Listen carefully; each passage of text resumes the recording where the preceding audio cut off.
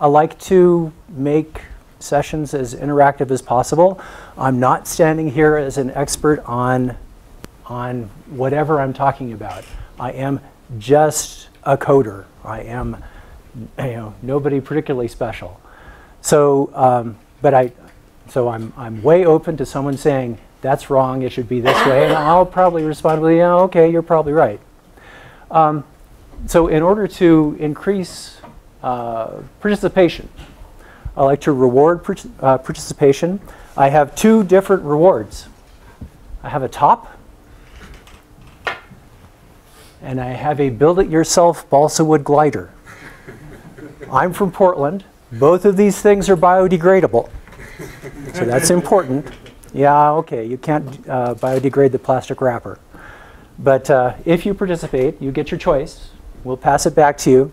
I used to throw these things, but I found out people could get damaged. So we'll pass it back. I want to talk about constexpr because I think constexpr is extremely cool. When I first heard about it, I didn't know this stuff was afoot until fairly late in the C++ 11 development. And I heard about it, I said, oh my God, I've wanted to do stuff like that for years. So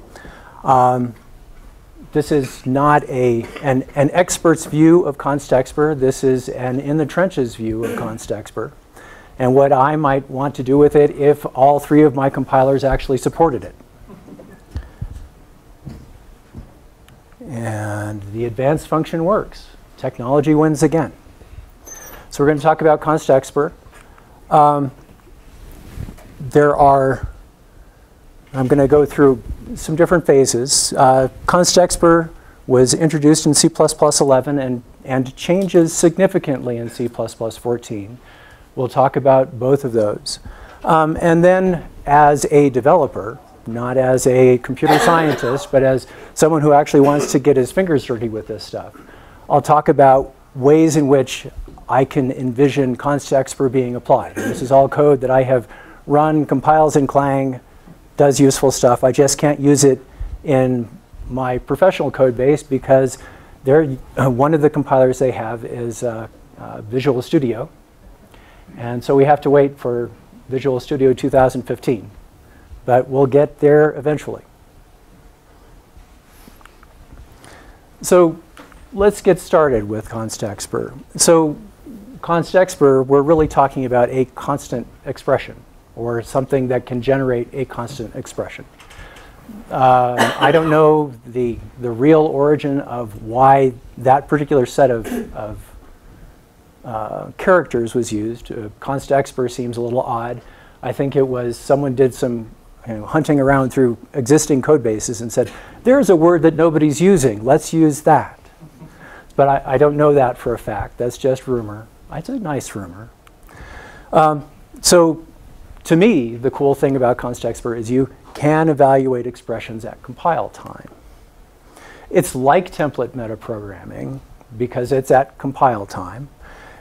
It's a much more familiar C++ syntax. So when you're looking at it, if you have ordinary programmers like me as your coworkers, then you've got folks who can walk in, look at this stuff, and say, yeah, I think I know what's going on.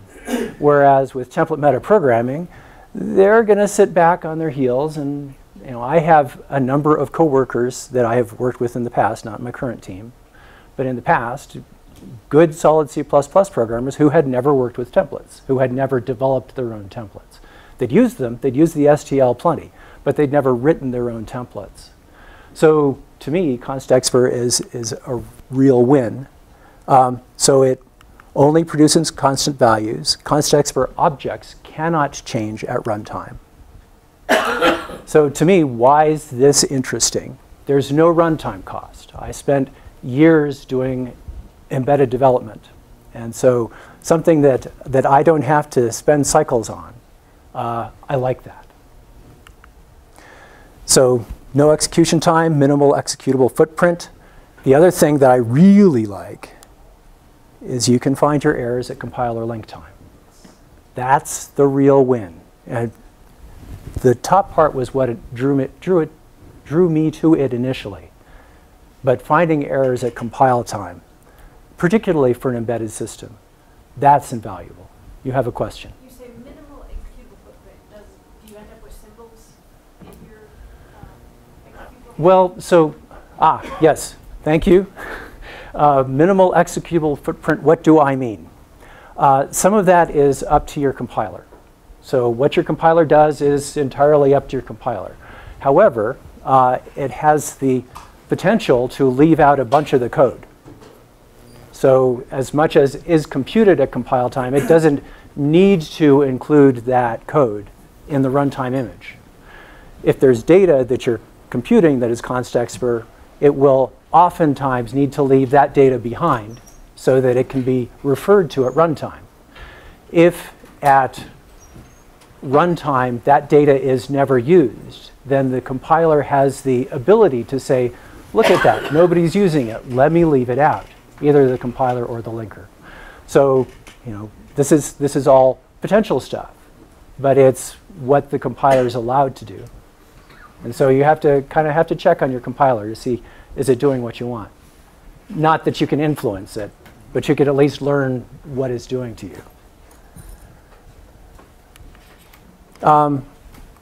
So one of the things that I'll bring up a little bit is if you compute something at compile time, there's no synchronization issue. People who have, and when we get to constexpr containers toward the end, I've seen plenty of situations where someone has a container, they know everything they want at compile time, but because they want to put it in a sorted order or they build structs with it or whatever, they're doing that at runtime. And now you have synchronization issues. If you can do that stuff at compile time, then everything you need is just sitting there. And this is not a general solution. You can't solve all problems that way, but you can improve your life. So we have a new keyword, constexpr. It gets used in two different ways, two different kinds of situations. We'll see if this reaches. The keyword's introduced in C++11. And we have constexpr values, which are data things, objects. And that can be the definition of an object, a declaration of a static data member of a literal type. You also have constexpr computations. So that's a way of annotating a computation to say, yeah, it's all right if you do this at compile time. And the way of annotating is cheap. You just throw the constexpr keyword on the front. And if you've written your code right, then it just goes. So the easy part of this is the values. In C++11 and C++14, as far as I know, being just a coder, the value side of things did not change. So what I'm going to show you on this slide, it's the same in C++11, C++14. You don't have to make any adjustments. So what's cool here is that, see if, for example, we have this constexpr half, which is 0.5, and I can do a static assert with that. Now, prior to this, compilers didn't really have compile time support for floats. So, and now I can start doing floating point computations and looking at the results of floating point computations at compile time. A static assert is something that, if it fails, your compiler gets in your face. Yes? The first line, is there any difference between writing it like that and saying static constants? Nah, so not really. Repeat the question. Thank you. So the question was, on the first line, is there any difference between writing that as constexpr int or a static constant? And I think from a practical perspective, I think the answer is no. That there's no practical difference. And I'm falling behind on handing out rewards for people who are participating.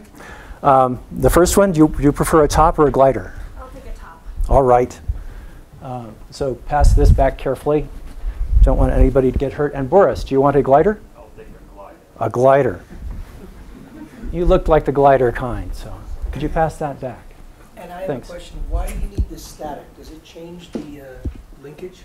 Does constexpr change the linkage? The only... Static. Why did we need static? What about just const? Oh, so the question is, why do we need this Static. Like, what is static? the difference between constexpr and const? We leave out the static. And I guess const would make it internal linkage. Yeah, so, anyway. right, so the So why do question... you need the static? Depends on whether it's a namespace scope or function scope. Well, it's right. Well, let's say it's a file scope there. Looks like it's a file scope there.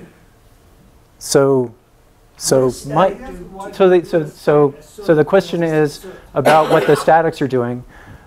At least the slide I'm looking at right now, the only statics I'm seeing are static asserts. No, I'm saying he asked the question, we replace constexpr with static const int, Yes. right? So my question is, why do we need the word static then? What does that do for us? Okay, so the question is, what does a static const int do What does the static versus do for us? at namespace scope? Right, because again, constexpr, I don't know if that turns the linkage from external to internal, or if that's even meaningful. So the question is, does the constexpr turn the linkage from external to internal? Yes, that's part of it. Okay, and I'm hoping that there's okay. So thank you. I think an answer is coming from the back. Is that right? Yeah, constexpr int is basically like const int, except that it requires comparison computation.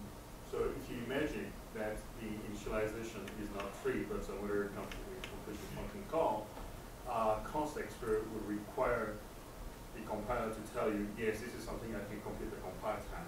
If it can't, it will tell you right away. Whereas if you just put const, then it will silently turn into runtime initialization, which most of the time you don't want. But Okay. does it change the linkage? Well, let me. It doesn't change the linkage. It's just like const int. Okay. So it will be internal. Okay. So to summarize, Dr. Dosray's Gabby? Okay. Thank you. Let me see if I can summarize this correctly. The function, the value that constexpr brings in this particular case is it requires that the evaluation happen at compile time. That if it's just an int sitting out there and there's an interesting computation that is required, then without the constexpr, that interesting computation will happen at runtime. The value you get out of that constexpr is we're going to force it. It will not compile if it can't figure out what that value is at compile time. And what, So. and the one other point is, if the static doesn't add anything. There's no need for the static. Okay, and thank you, Gabby. Gabby's nodding his head. The static that Boris was asking about is not needed. Yes. Yes. That's what I was Okay, right. Okay. All right. So, and we're only 3 slides in. So, there are other situations where we can use constexpr. We can use it at namespace scope. We can use it inside of a function. We can also use it as a static data member of a literal type. And here's my acknowledgement of the person who brings us constexpr. Thank you, Gabby. So yeah, all of this stuff happening at compile time. And it's interesting to me. I can create an array at compile time, and I can take the address of something at the array. And here in this static assert, you'll notice we're looking at the contents of that pointer. That's all happening at compile time. So the value rules, they may be any literal type. They can include floating point, character literals, pointer literals, literal objects, which are things constructed with constexpr constructors.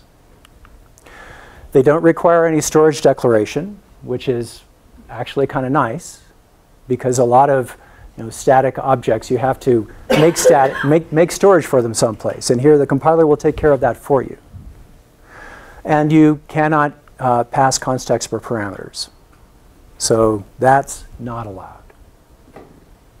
Yes. Why would you not allow that in the case where you have a function that's already constexpr? So I'm not a committee member.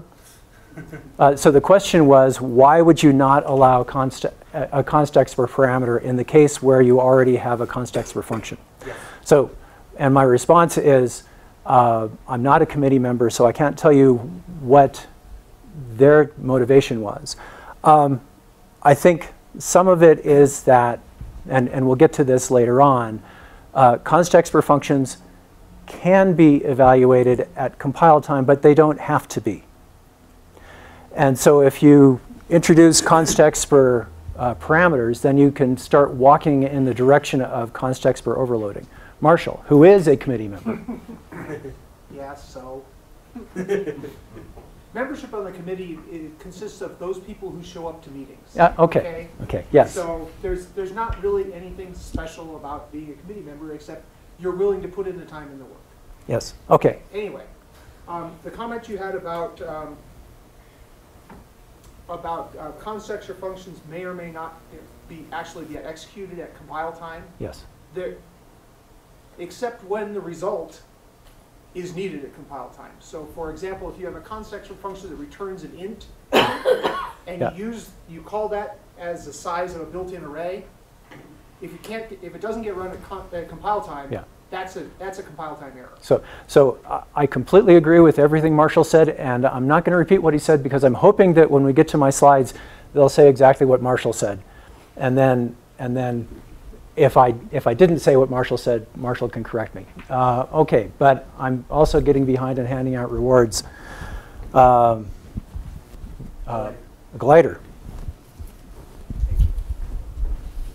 So there's a question in the back. Yes. Well, so the reason that this doesn't work is because you can have a trailing return type, and now you can have your return type depend on the value of that, or you can have another argument which the type of the argument is dependent on that. And that's not a normal function.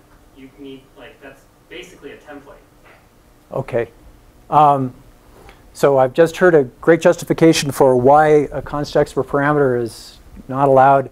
I'm not sure I can repeat it, but I think we're all good that the compiler will not allow you to do this. If the compiler sees this, the compiler will complain. Gabby, please. Being a guy who opposed that, very considered and opposed it, remember, when you're trying to do constexpr, even for simple expressions, it will seem to be unimplementable, unsound. So allowing constexpr parameter just adds to that complexity. Right. Now that we are all loving constexpr, adding constexpr parameter brings the natural question: are you going to overload on that? Right. One of the reasons why people want to have constexpr parameter is that they say, oh, they have more efficient way of doing it compile time and a different way of doing it const time. So that brings in this kind of overloading or not overloading, and most of the codes are already complicated. Yeah. And let's keep things simple. Right. So Gabby's point is, in terms of constexpr parameters, he's saying that constexpr is already complicated, and as soon as you allow constexpr parameters, then that draws people toward overloading on constexpr. And it's complicated enough, let's not necessarily make it more complicated. I think that's a great justification. Okay. So where can you use these things? Anywhere a literal can be used, which is, I think, well, okay, that may not be exactly what Marshall was saying, but that's true. So you can use it where in non-type template parameters, you can use it for array dimensions, enum initialization, and also anywhere in your standard. And they're always implicitly const. And if you cast away const, you get undefined behavior. So I have a friend who actually tried this when he saw the slide. He said, wow, the compiler will let me do this. So the compiler will let you do this, but don't. Marshall has a talk on how undefined behavior will allow your cat to have puppies. So try to avoid that. So the other side of it is the constexpr computations. So you can put a constexpr declaration on free functions, member functions, and constructors. And the code that's allowed inside of those curlies is constrained, pretty highly constrained in C++11. And in C++14, they relax the rules. And we're going to spend some time looking at what kind of code can you put in there, what kind of code can you not. More on what kind of code can you put in. So a constexpr constructor allows user-defined literal types.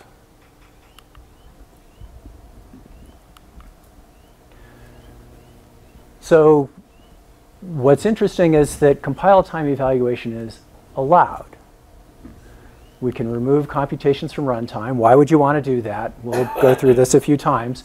So you can reduce the runtime execution, you can reduce your total program footprint, and you can catch errors at compiler length time.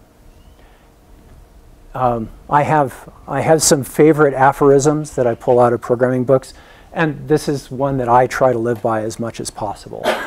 Other people have other favorite aphorisms. This is one of my favorites. So, okay, backing up, it's allowed to do compile time computations.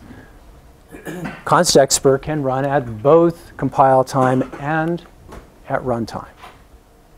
So you write one function, and you can use that at compile time. Later on, you can use it in a runtime situation. You don't have to change the code. The same code runs in both situations. The same text.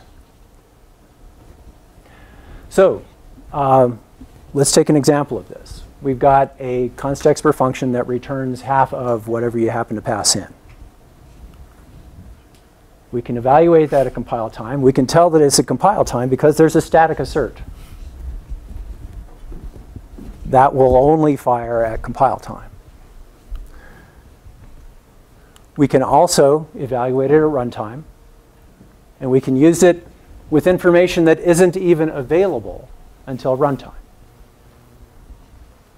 Same function.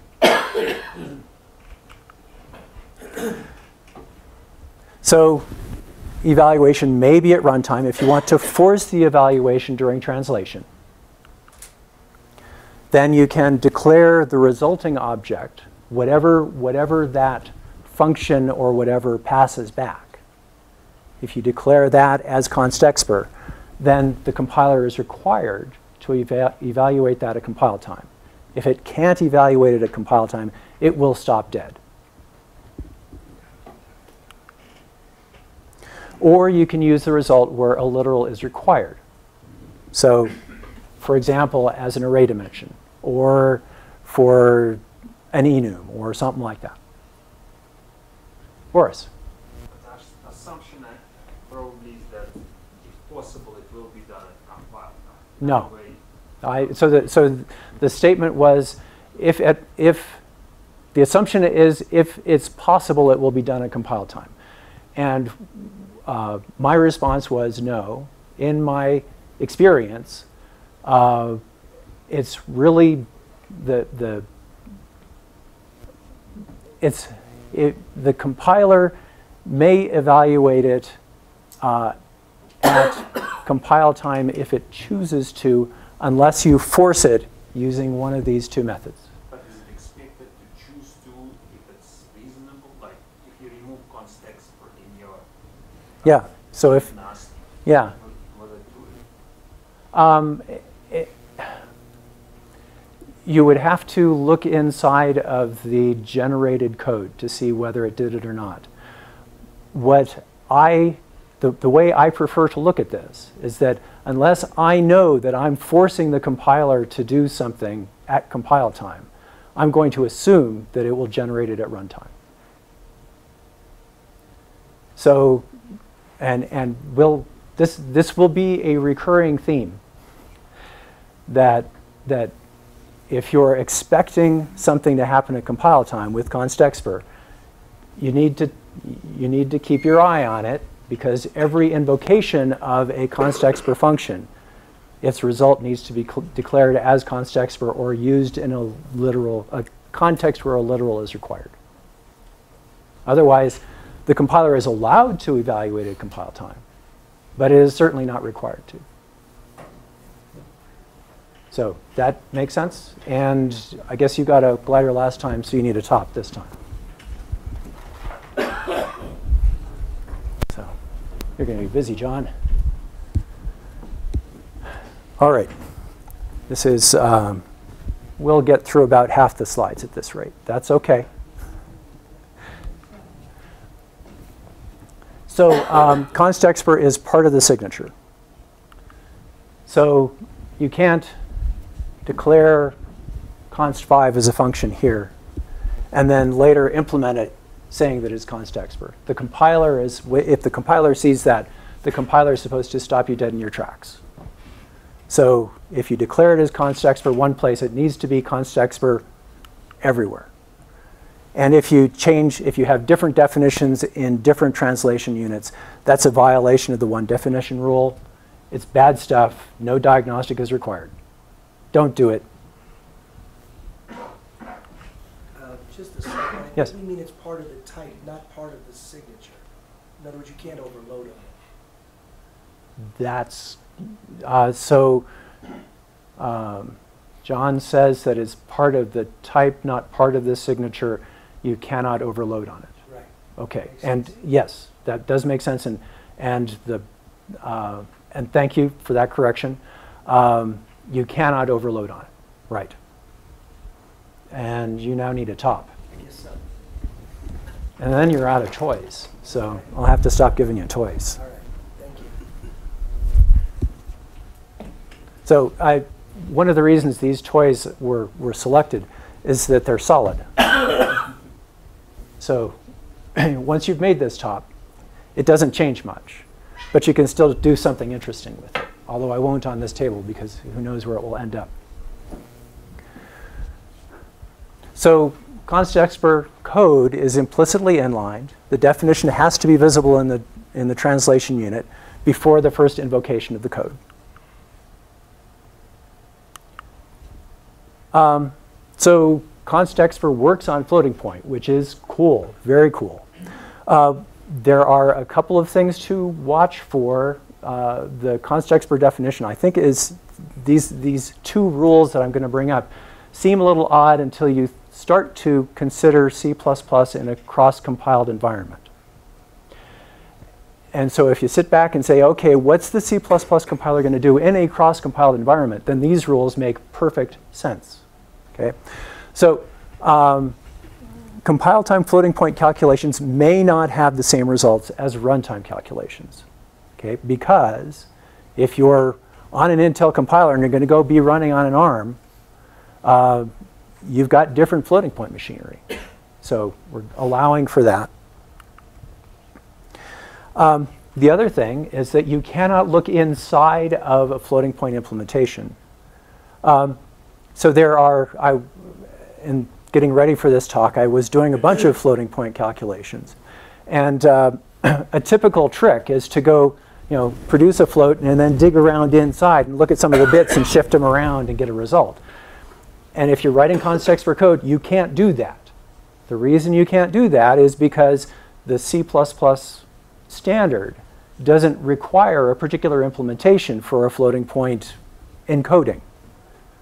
And it doesn't know that you'll be using the same encoding in your compiler as you will be at your runtime. So you're not allowed to dig around in there. How does it get reconciled? Is it if it's a different representation, what happens? So the question is if the representation is different at compile time versus runtime, how does that get reconciled?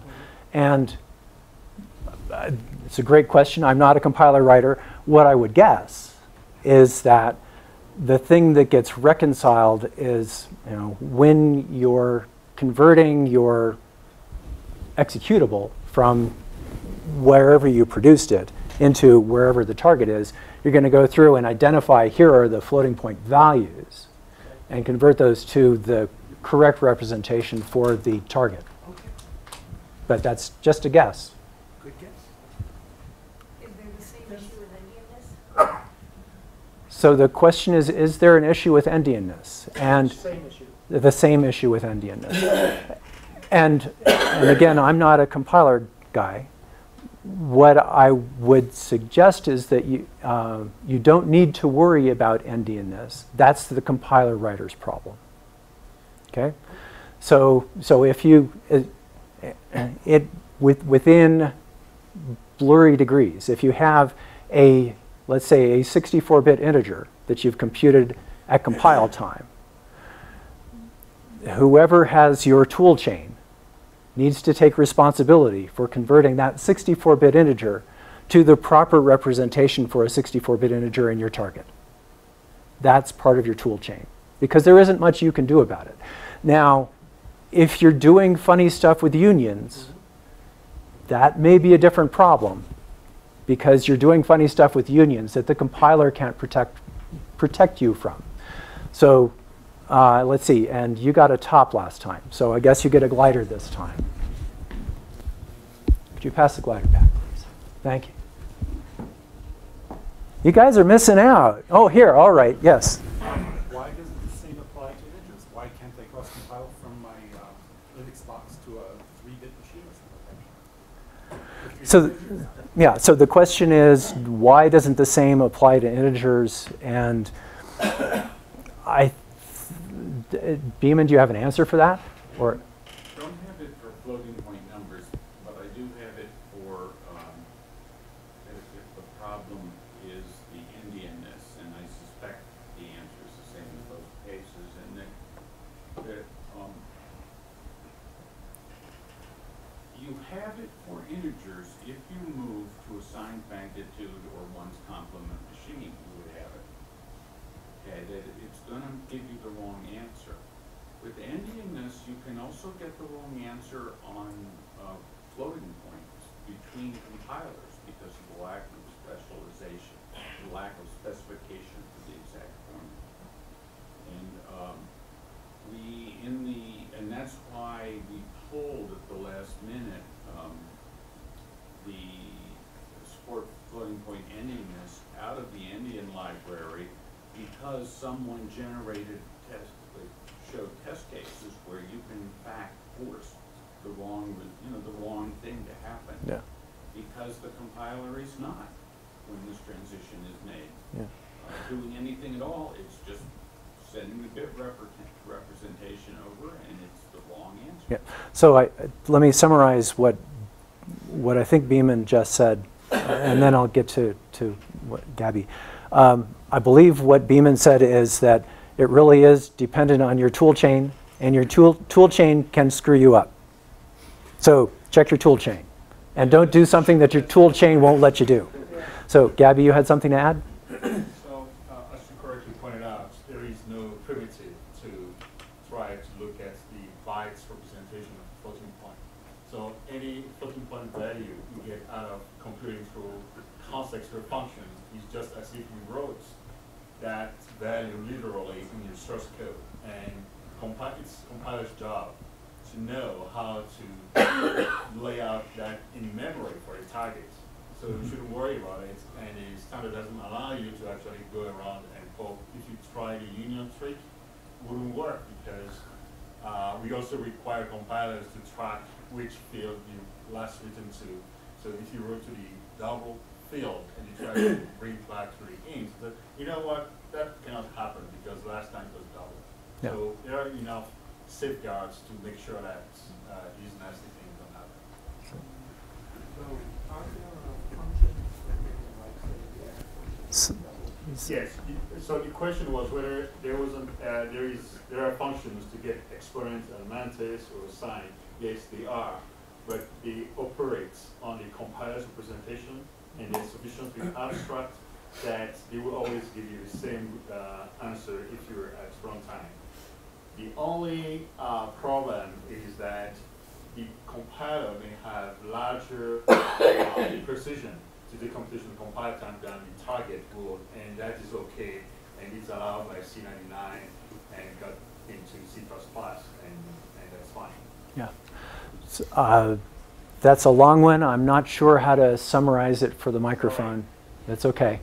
And I'm going to owe you both a glider and a top later on. But you're way in the back. I won't pass it back that far. OK, so constexpr in C++11. So if you want to write a C++11 constexpr function, it can't be virtual. It returns a literal type or a reference to a literal type. And the parameters must be literal types or references to literal types. The body is one compound statement. One statement. Unevaluated subexpressions in that statement are ignored. That ends up being really important. Just one statement. OK, yeah, all right. Compound statements are allowed. Function calls are allowed. The ternary operator's allowed. We're going to use recursion. Thank you. We're going to use recursion. That wasn't nearly as resounding as I was expecting it to be. OK, so 1, 2, 3. Recursion. We got it. Nice. So here's a relatively simple example I'm going to compute the power of a value at compile time. And I'm going to allow negative exponents. I'm not going to, for right now, let's see. OK, there we go. We're going to use integers for here, for the moment. We'll get to doubles there later on. I'm going to do an error check. I'm going to see whether I'm in a range that I think is reasonable. I don't have to do that. The compiler also has its own limits. And if you exceed the compiler's limits, the compiler will yell at you. And then, so that's basically the user-facing interface, what the user deals with, before we get to the recursion. And then here's the recursion. And all we're going to do is we're going to call ourselves until we've multiplied by our value enough times, and then we'll get the power back. So, all looks reasonable? OK. So there was a throw in that code. It doesn't sound like a very compiled time kind of a thing to me. What are we doing throwing in a constexpr function? So it's actually an idiom for a constexpr code. If there's an error, you go ahead and throw. And it ends up being a compile time error. If the code is required to evaluate that throw, a couple slides back it said subexpressions that are not used are ignored. So I can put the throw into my constexpr code. As long as we've got this little C, maybe it's not little. We've got a honkin' big C++ interpreter running down there, figuring out what's going on. As long as it doesn't have to deal with that throw subexpression, it will merrily ignore it. If it sees it, if it has to go into that subexpression, the compiler will stop dead. And then, if you're executing this code at runtime, you get a legitimate throw, just like you would expect from regular runtime code. And this is just an example. We've made this function. Let's try it. We're going to compute some values, and we're going to do static asserts.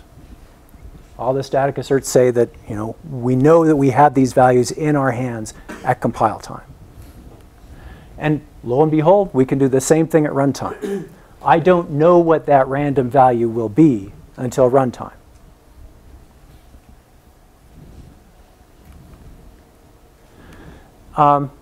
We can also make constexpr constructors in C++11.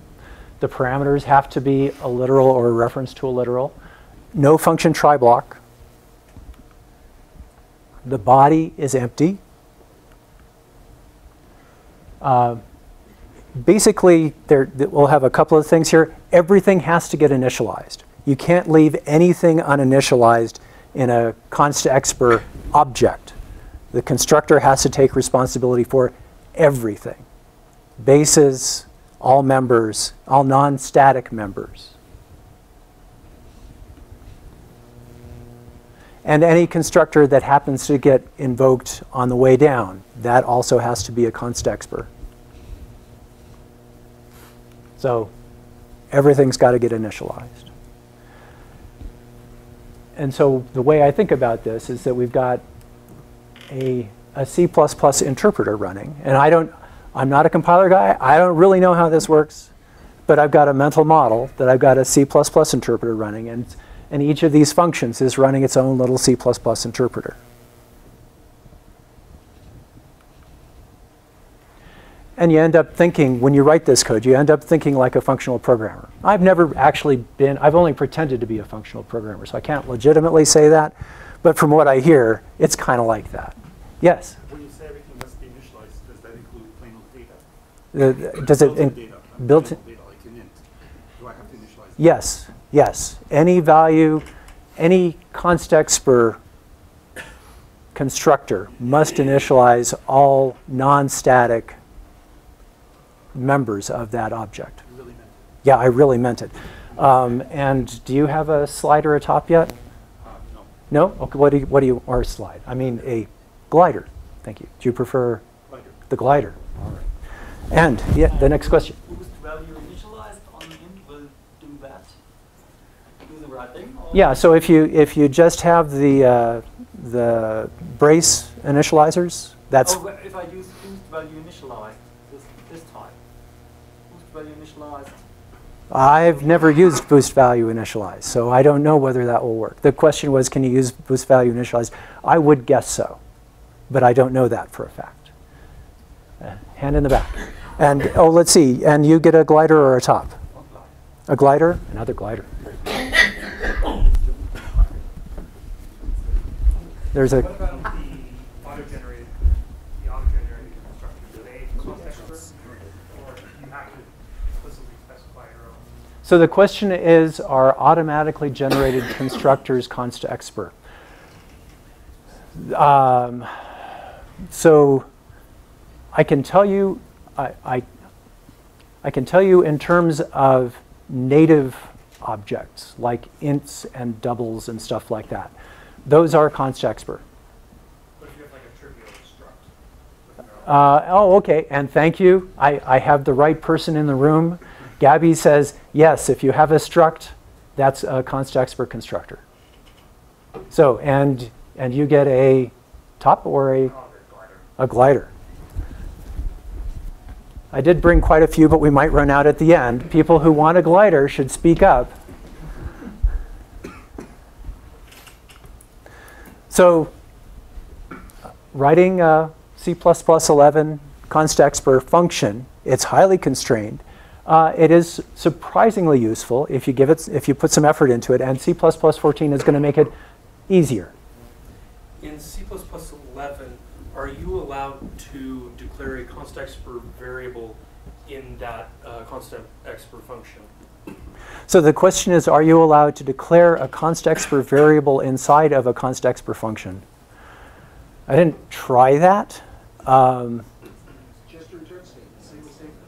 Ah, good point. You can't declare, I mean, yeah. So you can't because, yeah. Okay, so thank you, Marshall. Glider or top? I'll take it right. All right. You earned one on that one. Thank you. All right. So let's get into C++ 14. A little stronger than the old. So in C++ 11, constexpr says what you can do, what you're allowed to do. In C++ 14, there is a laundry list of things that you're not allowed to do, with the consequence that anything that's not in that laundry list is okay. It's open season. It's an entirely different way of constraining it, and there's a lot of wide open territory. I don't want to walk through the entire laundry list. It's long, and I didn't actually include all of them here, but I do have 2 pages of slides on constraints that you can't use inside of a constexpr function, C++ 14, including goto, dynamic cast, reinterpret cast, new, delete, and throw, try blocks. Now, so again, just like in C++ 11, if there's something that we're going to conceptualize that C++ interpreter, if there's a chunk of the code in that function that the C++ interpreter doesn't have to deal with, it'll just turn a blind eye and not notice it, okay? So you can have a throw in the code, and as long as it doesn't need to evaluate that throw, it'll just kind of ignore it. So these things which are not allowed, they're not allowed to be computed at compile time. There goes my constexpr dust device. Oh, okay. You need goto for that. You need goto for that, yeah. So as Marshall was saying, you can't do dust device in constexpr. So they can do anything else. Yes? So if you do use one of those cannot do things, it will be a compiler error. If you end up evaluating a sub-expression using a new or a delete or something, Which is just like throw, it will be a compiler error. yes. So and for that you get a top or a glider, which you prefer. Glider. The glider. So the statement was that if you use one of those things that's not allowed, you will get a compilation error. The compiler will stop you dead in your tracks. I love this. You know, this is the time you want to be getting your errors. So yeah, the compiler will not let you write invalid constexpr stuff that gets evaluated at compile time. So the rules that we looked at earlier, those are there to protect that mythical C++ interpreter. And for the most part, it's like regular code. And it's easier than it was in C++ 11. So that POW function that we'd written earlier using recursion, this is what it looks like in C++ 14. Same exact functionality, but it looks like normal code. Yes? So if you're not sure if your function has one of the not to do things, can you just put constexpr on it and see if the compiler throws it out? Yeah, so the question is, if you don't know whether your code follows the rules or not, can you just put constexpr on the front, run the compiler over it, and then feel confident that you've done the right thing? And the answer is no. Because until you evaluate every part of the expression in a constexpr context, thank you, then the compiler will let that stuff slide by. Okay, so you can declare that function as constexpr. And if you only ever use it in runtime, it is not required to issue any kind of a diagnostic. And you get a glider or a top. I'll have a top. All right. So there's a question over here. What happens if I miss the plus plus before the I in the for loop? Will my compiler just... OK, so the question is, what happens if you miss the plus plus? Will you go into an infinite compilation loop? And you're in luck. I gave this talk as a practice talk, and someone else has asked that question before you. So I looked that up in the standard. And there are two implementation limits that the standard defines related to this. The first one actually has more to do with C++, constexpr and C++ 11. And that is the suggested minimum recursion depth is 512. Okay? So that's just a suggestion from the standard. The compiler is not required to implement that. They can implement whatever they want. So the other limit that's interesting applies in C++ 14, which is how many, and I'm not going to get the, I'm not a standards guy, basically how many statements is the C++ interpreter required to be able to interpret on its way to producing a single constexpr value. And that's somewhat in excess of 1 million. So there is standard guidance for what that mythical C++ interpreter is supposed to be able to do. And it doesn't have to go forever. That, however, is entirely up to the implementation. So hypothetically, and I did not try that. You could see whether you can get your compiler to run for a half an hour and then have to kill it. And I don't know. But it is up to the compiler. Okay, so we're all happy with this. I'm happy with this. I think this is cool. So, and I'm just bringing this slide up. It's exactly the same as the previous slide. You use it, the code we just looked at, you use it in exactly the same way. So, talking about constructors, the body has to follow the constexpr function rules. Every constructor, again, basically you can't leave anything uninitialized. That rule didn't change from C++ 11 to C++ 14. Initialize everything, all bases, all data members. As long as they're not static members, okay, because they live in a different place. And I thought this was interesting. If you have a non-empty union, it must initialize exactly one non-static data member. So the way I think about this now is that in C++ 11, you had these little compilers running in their own little context. In C++ 14, that context kind of sprawls out. So you start here with function A, and that context remains as you're digging into other subcalls. And again, this has nothing to do with actual implementation. This is just my own internal model for how's this stuff working. But I get to think like a C++ programmer without new. Yes?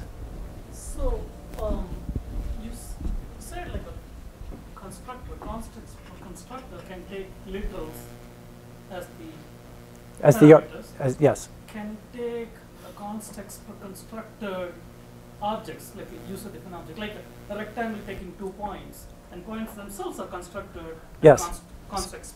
Yeah, so the question is, can a constexpr constructor take other constexpr objects as arguments? And the answer is yes. You haven't gotten a toy yet, have you? Do you want it? You have one. Okay, okay. I can send you a top. Okay, we'll send a top. You send that back, and then you can ask your question. So you're comparing. So this is in C++ 11. It was you're a C++ programmer that thinks like a functionalist. Yeah. And that's because you're using recursion. Recursion and. But there's still no state. Okay, so we're gonna. If you looked at. Let's see if we can. Sorry. Yeah. No, that's fine.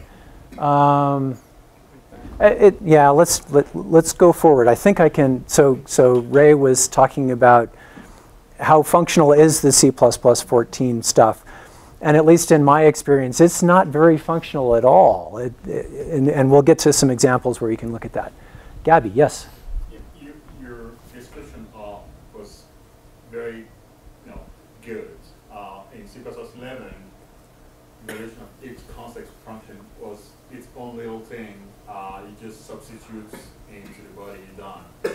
With C++ 14, it was that you start constexpr evaluation, just like you had that slides with the yeah. And see if I can get so to it. You can go and mutate a lot of stuff, but when you come back, the side effects are not visible from outside that bubble. Right. Right. So function A can mutate, function C can mutate, but in the end, you just get a pure value, and all these side effects I can see it. Okay. I'm just delighted that you said that, Gabby, because that's been my model, and I haven't, you know, I was, yeah, okay. So what Gabby was saying is that once you've come inside of function A, the data that function A builds up, that can get mutated by function B and C and D, and all these guys can be mutating their own values. And then once you return the value from function A, this is where the concrete sets. It's no, this is beyond Jello. So you're really not, a functional programmer doesn't get to change anything. Once that value is established, it's stuck. And here you're really thinking like a C++ programmer.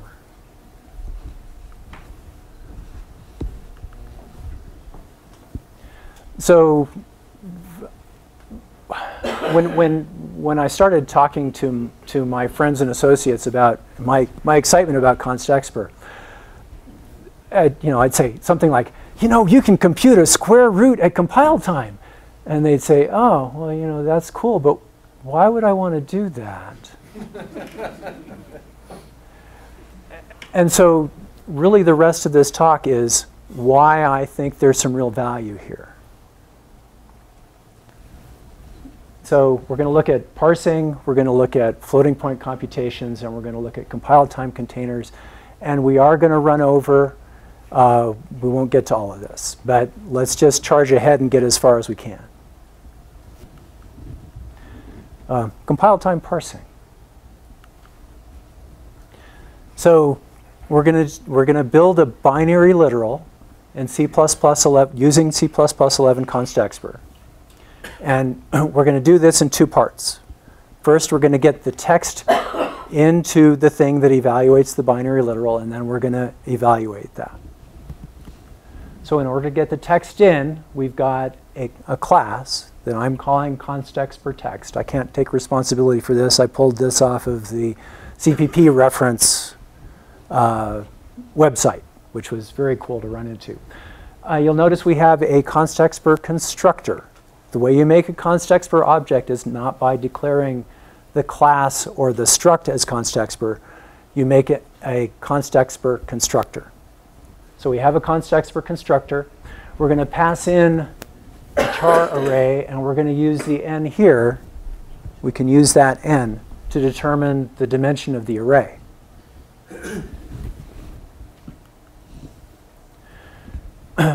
We have a constexpr array operator, so we can go in and look at the values in the array.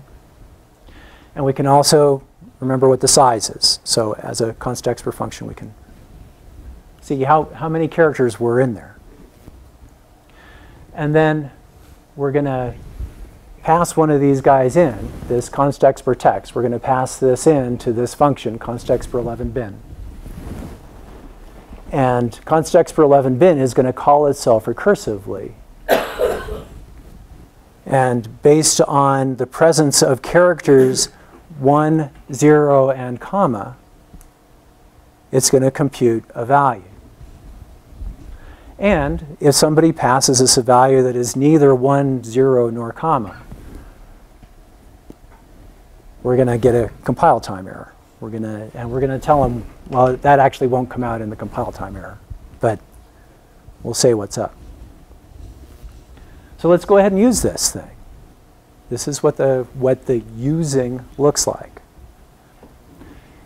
One of the things I liked about this, once you've written this code, you can now go into, or I was using Clang at 03 optimization. If you go look at the generated assembly, these strings are not present. The strings are gone because they're not referred to anymore once we've done the computation. 30 minutes. I'm not going to make it. I'll just charge ahead. Thank you. So all this stuff's happening at compile time. So, and in C++11, this is very cool. I wrote embedded stuff for a long time. And I dealt with hardware registers. And it would have been really nice to have been able to write stuff in binary. And you can. So we can do the same thing in C++ 14. It's way easier to code. And it's not quite as useful because C++ 14 has built-in binary literals. So you should use those instead. But here's what the code looks like. One of the differences is you can just pass in the pointer to the array, to your char array. It's just normal C++ code. Why can you pass in the char pointer for C++ 14 when you couldn't in C++ 11? Or what was the particular change that allows that? It's a good question. One statement. Now you can have a loop. Oh, right. You needed the end for your recursion. Right. I needed the end, so I knew when it was done. So the question was, what change allowed me to pass in the char star? So thank you to both of you.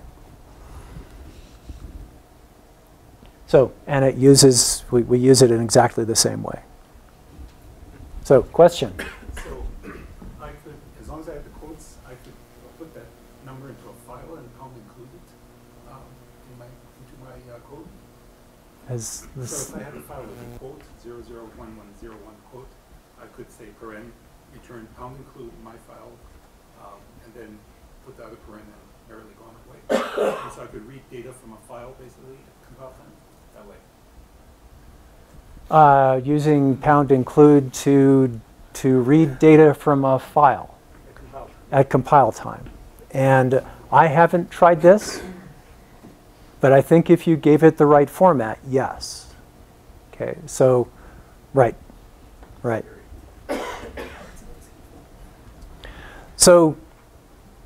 So far, here are some of the questions that people have asked me about this stuff is, how do you debug this stuff?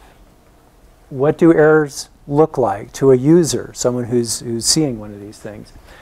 And also, do users want runtime execution? So for the stuff I've done, and again, I haven't done production constexpr code. This has all been nights and weekends because we're using Visual Studio. But I have done a fair amount of this stuff. So how do you debug this stuff? And there are three things. One is that if you think you're not too far off, you can just kind of bull through. Just like any, do you bother to pull out the debugger or not? Sometimes you can just kind of squint and say, oh, I think I didn't get this right. But one of the cool things is all of this code runs at runtime. So you can open it up in the debugger. What you have to do is invoke it in a context where it's not required to run at compile time. So I have my constexpr function, and it returns some value. Have it return that value, but don't call that return value constexpr. If you get an int back from the function, just say it returns an int. Now you can walk into that function using your debugger. Set breakpoints, single step, all you want. That's something you can't do with templates. I'm about to get a disagreement, but. But what about auto? When you write auto as a return type, does it deduce the constexpr? No. So you have to, okay, so the question is, if you write auto on a constexpr function, does it deduce the constexpr? And the answer is no. You have to say constexpr auto whatever. So, yeah. So if you initialize a non-literal with the function, then you can run that code in the debugger. Runtime constexpr can be pretty darn handy. So it gets tougher if you've written stuff that's complicated enough that you want to debug it with print statements, or if you don't have a very good debugger. Yes? So constexpr and auto in the function signature, they don't work together, right? You have to have a exact type. You cannot say constexpr auto foo and let it deduce the type, the auto type. So the question is, if you say constexpr auto, will that deduce the correct type from the return of the function? And I believe that it will. So it's C++. So, but to get back to debugging, if you want to add print statements, this is harder because the I/O. Usually, what you want to do is I/O on some part of your constexpr function that is actually executing, right? And once it's actually executing, if you have side effects, and I/O is always a side effect, you can't include I/O in something that is going to be constexpr.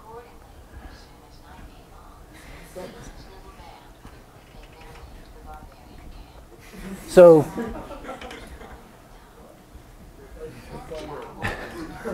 anyway, what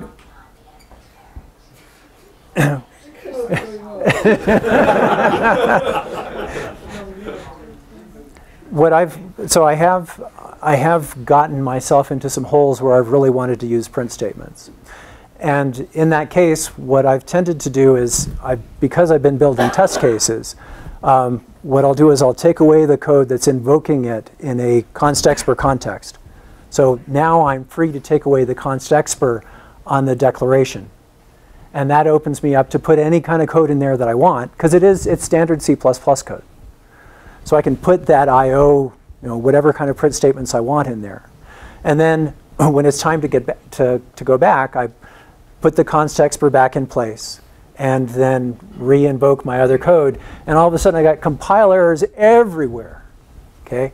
But because they're compile errors, I can go clean them up, get rid of all of my I/O.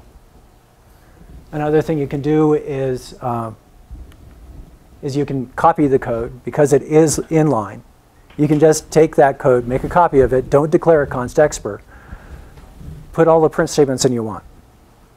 But people have asked me, isn't there a simpler way? And maybe there is, but I don't know what it is. There's a question there. Is it possible to detect if the function is running a compile time from the function itself?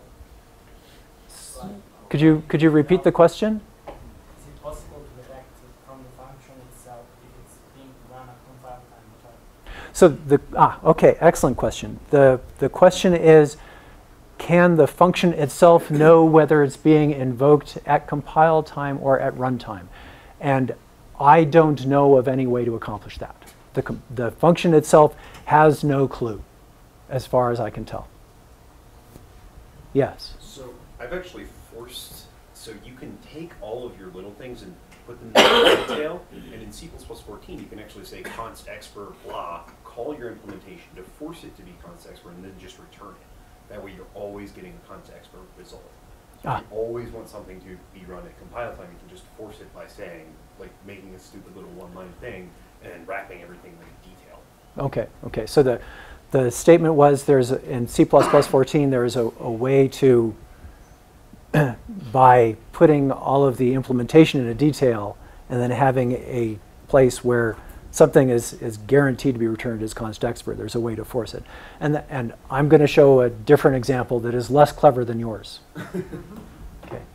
And you get a glider or a glider. Did you pass that back? Yes.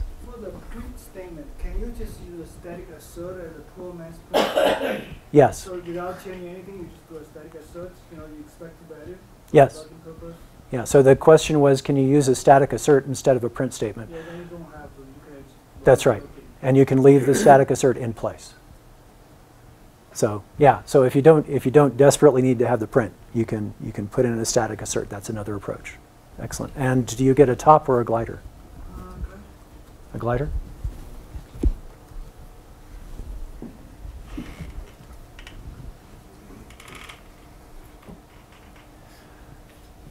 So I think getting user errors at compile time is really nice. So what's one of these errors look like? So here we're using the same old constexpr bin that we had before, and I tried using a space instead of a comma as a separator. And so the compiler is going to get mad at me and say, hey, you didn't invoke this correctly. So this is a compile time error. And this is out of Clang.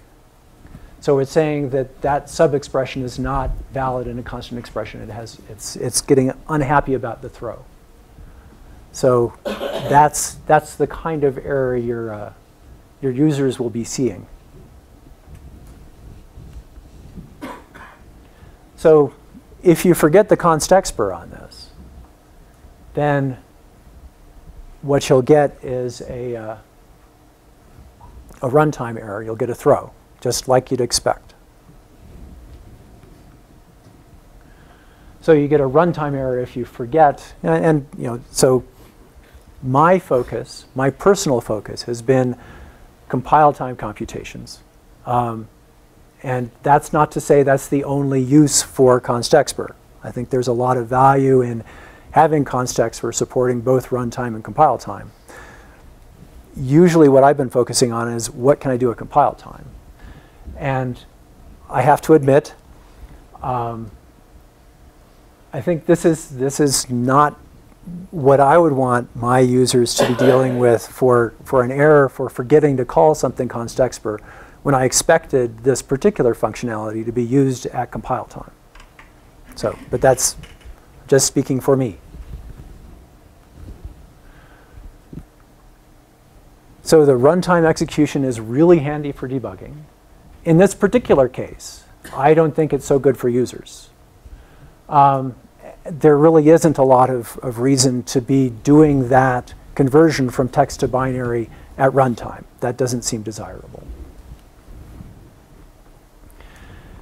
And so it turns out that the easier thing to write is the one that will give you the runtime error. And the more difficult one to write, the one where you remembered the constexpr, that's the one that gives you the compile time error. And unlike an issue where you can contain this problem to your function, where you're constraining the function to only run at compile time, constexpr really isn't designed for that. So every invocation is a potential place for an error to move from compile time to runtime. Doesn't matter whether it's C++ 11 or C++ 14. That's just the way it is. Every invocation has the potential for the error. So, you know, I like this particular rule, make interfaces easy to use correctly, and I also prefer compile and link time errors. So is there a way to force compile time only? You've got a mechanism to do it. I don't have that in my slides. I wish I did. But we'll go through the mechanism that I've worked out, which is not as good as yours. Okay. Yes? Also, can you explain what his mechanism was? Because we didn't catch it. So the proposed mechanism was to do your constexpr computation, your big, heavy computation in a detail namespace. And you have a function outside of the namespace where the result is declared as constexpr, and then you can return that. But it only works in C++ 14 because you're not allowed to use multiple statements. Yeah, and to add to that, it only works in C++ 14. So my trick, which is not as good as yours, is to it does work in C++ 11. Is to have an unresolved external.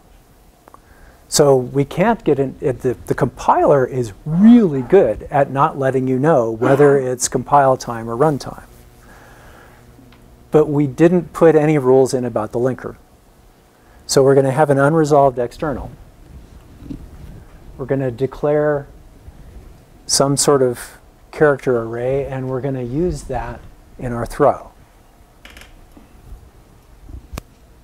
And I have 15 minutes, and we'll get as far as we can.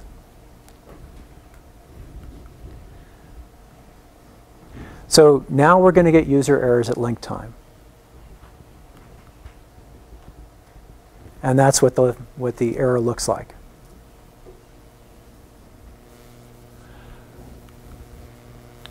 so the question, why does that work? The throw is must not be evaluated at compile time. So we've hopped over that throw every single time. But when you include that function at runtime, the function has to include the execution for that throw. So the throw will have an unresolved external. So the runtime implementation cannot link. So in C++ 11, that was the best I could come up with. You've got a better answer for C++ 14. The error is ugly. Doesn't identify the line that caused the error. And it may not work because the compiler is allowed to produce the code. Even though it may not need it, it is allowed to produce the code. In which case, when it produces the code, you will still have that unresolved external, even though you might not have run into it. So this is not a perfect answer. Richard Smith is the C++ 14 guy for constexpr. So he would know. Alan. I'm still not understanding how this solution works. I know what you said, but I didn't. Yeah, and I believe it works because he's told me that it works, but I haven't tried it myself. So we should let's. Has to be constituted, right? Yeah. You know, then you won't be able to step through to the document. The whole point is, Well. Okay. I mean, I just assume it works. Yeah. So I think maybe you can do the same kind of trick in C++ 11 if you construct a struct whose only member is the result of your computation, and dereference that member of the struct in your return call. So you still get a single line return.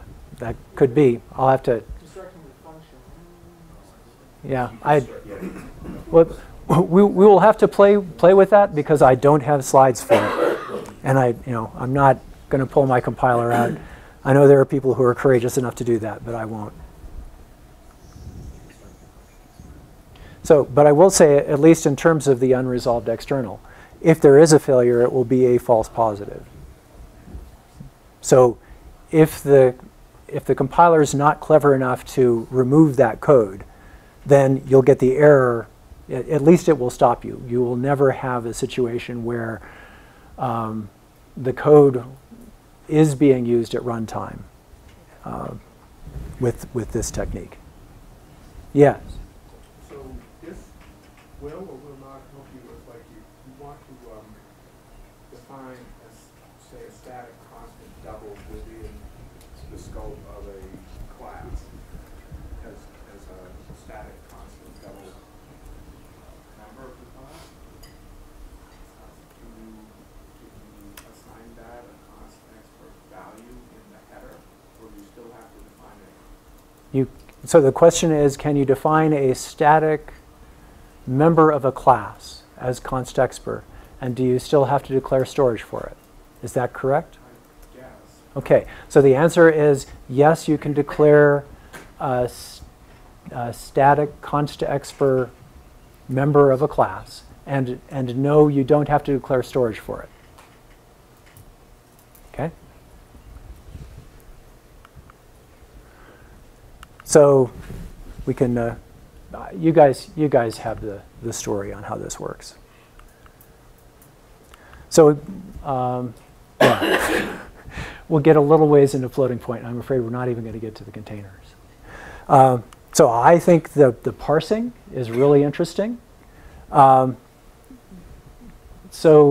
I used it for a binary literal. You could also, I mean, the places where you can apply it, well, here you have this idea of including a file and parsing the whole freaking file. Take it someplace.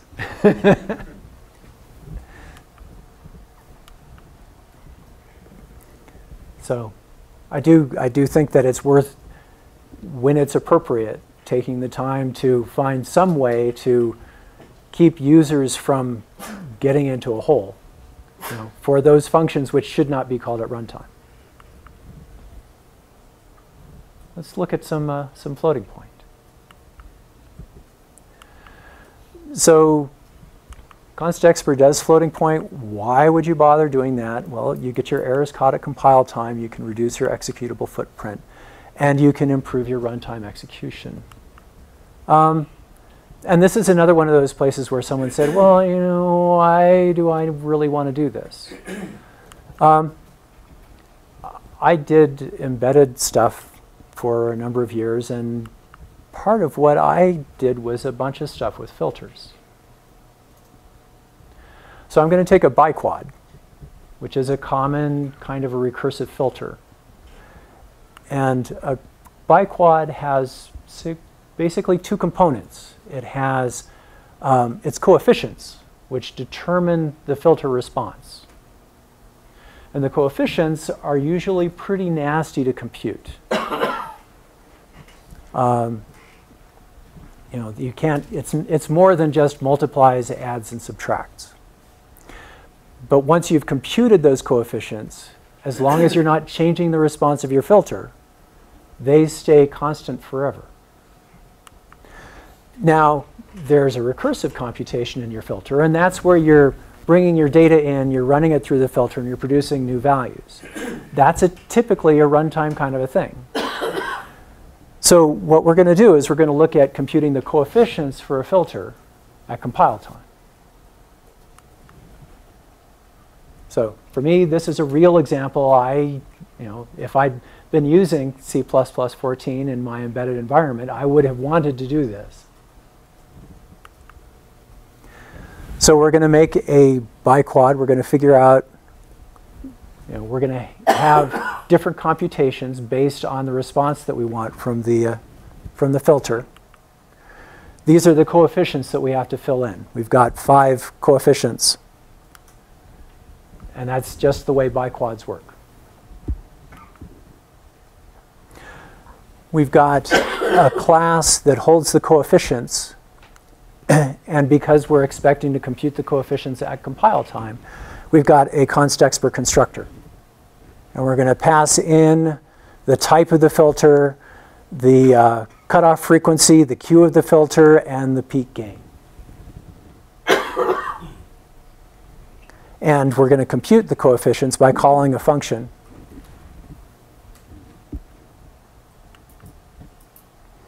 We've also got a private member function, which we're going to be calling from our friend, where the non-constexpr data is sitting, the stuff that's changing. And we've also got some private data. So we know what the type is, and we know what the coefficients are.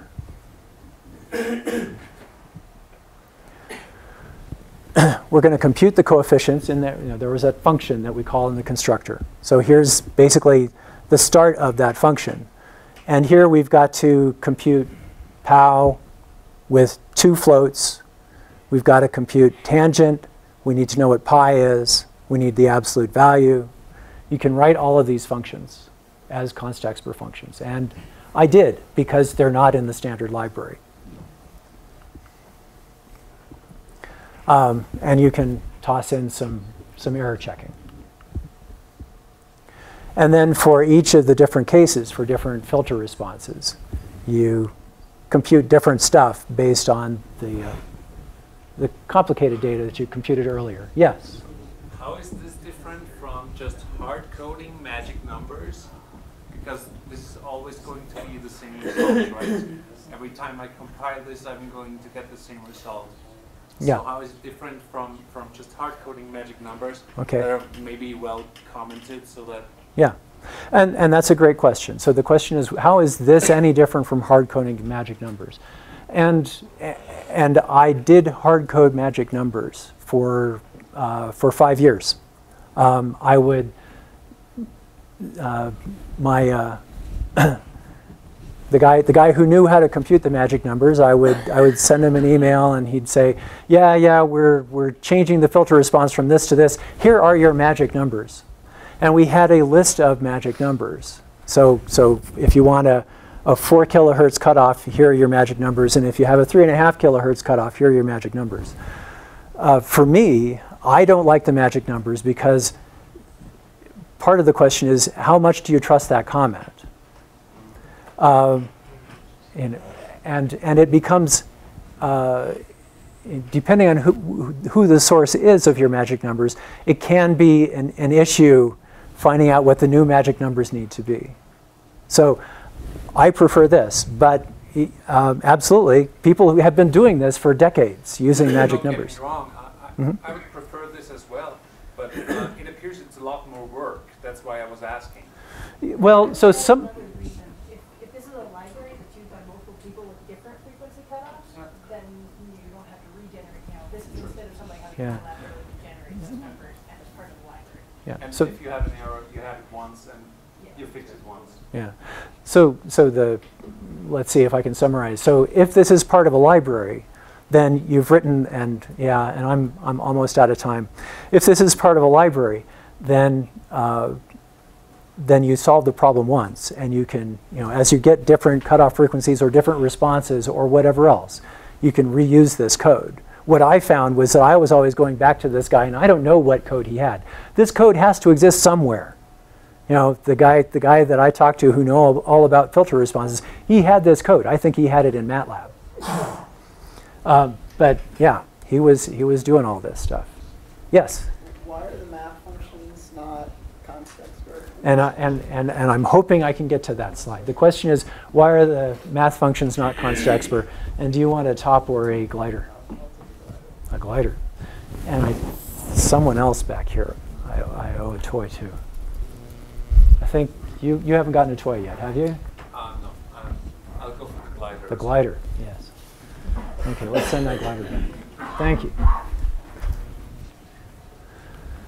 So anyway, we're going to compute these guys. And so in the process, I had to write a bunch of math functions as constexpr. When I first started on this, I wasn't sure I was going to be able to figure it out. But you can figure these out. For POW, I ended up needing to also compute log and x. And for tangent, I needed to compute sine and cosine because the Taylor expansion for tangent is miserable. So once you have those coefficients, getting the coefficients is the hard part. This is the stuff that gets computed at runtime. And it's all just adds, subtracts, and multiplies. So it can happen really fast. And that's part of the point with DSP computations. Yes, Boris? Why did you add constexpr to the process? So yeah, so the question is, why did I include constexpr? And honestly, I didn't need to, because I'm only going to be invoking that at runtime. So yeah, so that's gratuitous. Or maybe it's a habit. Yeah, I've been typing constexpr a lot. So Boris suggests it's a habit, and yeah, that might be true. So biquad, which is not the thing which is the coefficients, but holds the recursion data, that wraps it. And so we don't need to look at that slide. So we're going to use it. We're going to make ourselves our constexpr coefficients. We're going to compute that at compile time. We're going to put those inside of our recursion values. And now we're going to filter some data.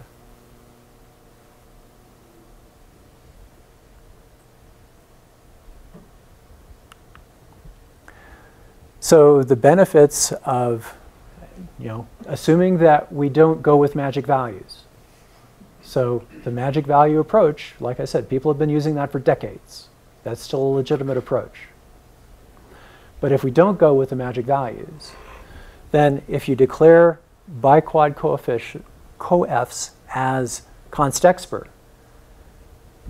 all that code that I was showing you, including the compile time computation of tangent and POW and all that other stuff, it all comes down to 144 lines of assembly produced by the compiler. So I told the compiler, produce this executable, give me the assembly. It was 144 lines. If I forget the constexpr, then it's 2017 lines. Now, that's not a very fair comparison because in general, most code won't be able to compute that much stuff at compile time. So you know, this is an extreme example, but it's an example. So if you have a constrained platform, you want to make sure that you include that constexpr so that you don't end up computing this stuff accidentally at runtime. So I did some timing. Question? Question to the previous slide. So, is this difference in the number of operations or assembly lines? How much it depends on the optimization level? And would it be possible that a clever compiler, before introducing constext, would actually introduce it itself? So the question is, could a clever compiler figure out that it could compute this stuff at compile time, even without the constexpr keyword? And the answer is probably yes, if the compiler were clever enough. The fact of the matter is there probably weren't any compilers that were that clever. So the what's that? In the current ones, if you simply forget the context. And so if you simply forget the const, this was Clang. Okay, all I did was I left off the constexpr. That's the only change that I made. If you remove the constexpr, this was Clang at 03. High level of optimization. The question comes down to whether or not it's, if you don't have the constexpr, is it going to figure out, hey, I can do this tangent at compile time? And I'm just not convinced that, I mean, Yeah. I know, some compiler guy would have to answer that. Yeah, so the answer is it might, but the only way to force it, the only way you can have personal confidence is to include the constexpr. So, or to dig through all of the assembly code that's produced by your compiler. I would suggest you include the constexpr. Just as a wild guess, you know, the compiler would have to evaluate every function in the program to see whether it could reasonably compile it in compile time.